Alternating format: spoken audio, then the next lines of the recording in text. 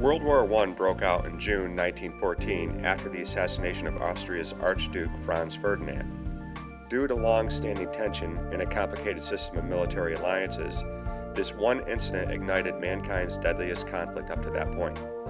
The main combatant nations were the Central Powers of Germany, Austria-Hungary, and the Ottoman Empire against the Allied nations of Great Britain, Russia, and France.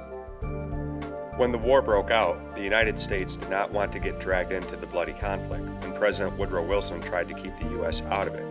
By 1917, however, U.S. neutrality in the conflict had ended.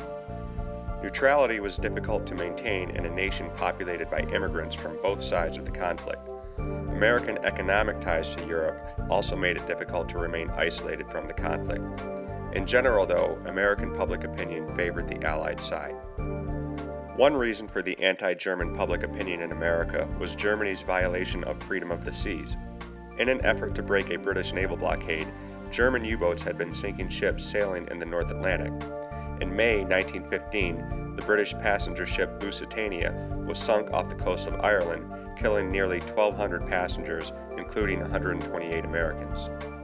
Not wanting to risk bringing the United States into the conflict, Germany agreed to halt its use of unrestricted submarine warfare.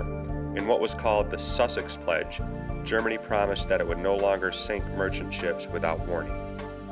Tensions between the U.S. and Germany reached a boiling point, however, when in January 1917, British intelligence officials intercepted a telegram sent by a German official named Arthur Zimmermann to the German ambassador in Mexico.